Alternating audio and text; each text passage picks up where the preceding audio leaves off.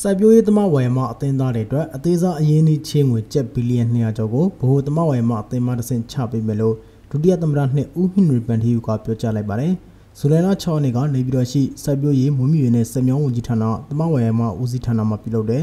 2019ခုနှစ်အပြည်ဆိုင်ရာသမဝါယမနေ့အခမ်းအနားမှာဒုတိယသမ္မတဦးဟင်နရီပန်တီယူကတက်ရောက်အမှာစကားပြောကြားရမှာထည့်သွင်းပြောကြားခဲ့တယ်လို့ပြန်ကြားရေးဝန်ကြီးဌာနသတင်းထုတ်ပြန်ချက်အရသိရပါတယ်။ဒုတိယသမ္မတက17ကြိမ်မြောက်အတွက်တာဝန်ကျေပြန်လည်ပေးဆက်ပြီးတဲ့စိုက်ပျိုးရေးသမဝါယမအသင်းသားတွေအတွက်12ကြိမ်မြောက်အဖြစ်အသေးစားအရင်းအနှီးချေးငွေကျပ်211.992ဘီလီယံစက်မှုလယ်ယာစနစ်ကိုအဆင့်မြင့်တင်ဖို့အတွက်လယ်ဧက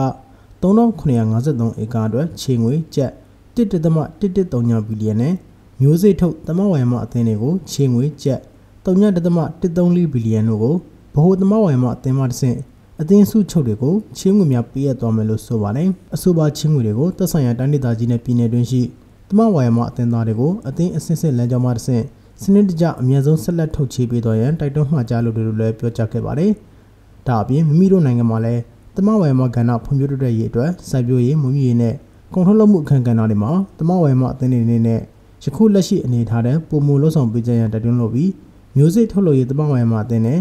လယ်ယာအထောက်အကူပြုဝန်ဆောင်မှုသမဝါယမအသင်းတို့အနေနဲ့လယ်ယာသွင်းအားစုများရောင်းချခြင်းလုပ်ငန်းကိုတောင်သူတွေရဲ့ဆန္ဒနဲ့အညီတိုးချဲ့ဖွဲ့စည်းသွားကြဖို့နဲ့လယ်ယာထုတ်ကုန်သီးနှံတိုးမြင့်ထုတ်လို့ရေးခွင့်ဆက်တစ်လျှောက်တက်နိုင်တဲ့အပိုင်းမှာ